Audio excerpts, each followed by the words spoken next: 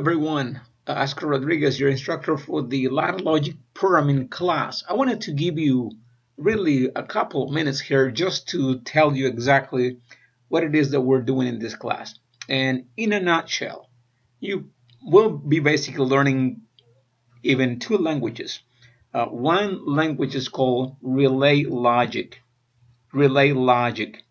Relay logic, in essence, what it is a way to represent a lot of the electromechanical control systems. It's used as a way to interact between technicians, engineers, and designers. Now, a step up to that is the translation or conversion of those relay logic systems into ladder logic, which is the language of PLC programming, one of the languages. So you will finish this class learning a lot about relay logic and about ladder logic. Here I have a couple of diagrams. One on my left hand side is the relay logic, including the inputs on this side, and the right hand side is the ladder logic. So my whole intention with this 10 and so many hours of video lecture and demonstrations is for you to grasp the idea and the concept of relay logic and ladder logic. So if you're already an electrical person, electrician, maintenance engineer that understands schematics and relay logic, it's going to be fairly easy for you. If you don't have it, then we'll give you the background so you can learn how to do that. So these are the two things. If we go back to the course itself, we want you to understand and apply ladder logic commands for PLC programming. And when you complete this, you're going to have a thorough understanding about this. And we said it before, I'm going to say it again.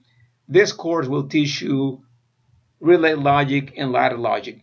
A lot of technical terminology you're going to be able to grasp. Videos that will show you exactly how it is that the whole thing of programming controller by ladder logic is done.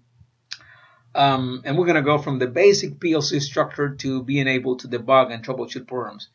Anyone interested in electronic controls, automation controls, should take this class. A little further here, what are the requirements? Just be able to read and communicate in English, basic math skills, basic computer skills, basic electronic skills. If you don't have them, I have actually a couple of free courses. One is my Engineering Electronic Fundamentals course. The other one is the PLC course. They're out there and they're free for you.